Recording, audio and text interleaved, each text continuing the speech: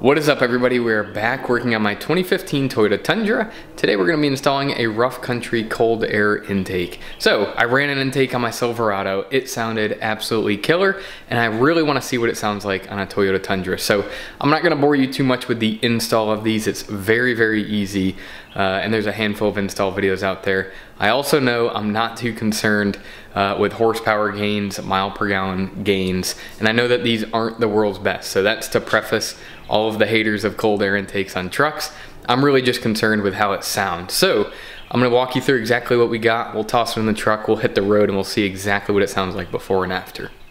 And here is everything that you get in your intake kit. Starting from left to right, you have a heat shield, some gasketing, hose clamps, your air filter itself, which actually looks pretty nice, some accessories, intake pipe, and some hoses right there for the transitions. Now, I will say, this being not a premium brand, one of the cheaper intakes on the market, you get metal intake pipes, as you can see right there.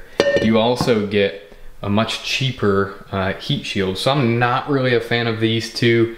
I typically like to see a dedicated intake box, plastic hose pipes, so at least you're trying to get cold air into the motor. But nevertheless, it is a fraction of the price, and we're gonna run with it. And then here, they have some very detailed instructions. I was reading through these.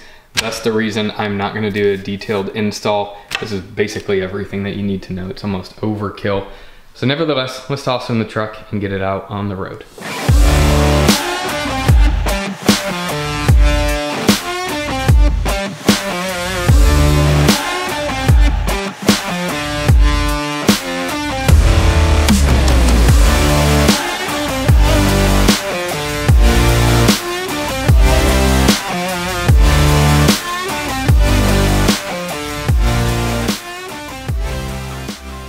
Quick look before we take it out. So there she is. I think it looks really, really nice in the engine bay. Probably took 45 minutes to install. It wasn't bad whatsoever. You got the mass airflow there, air hoses there, connects to the throttle body over under the engine cover, and then here is the heat shield. My only advice is I would say leave your connections or your brackets that are down low loose.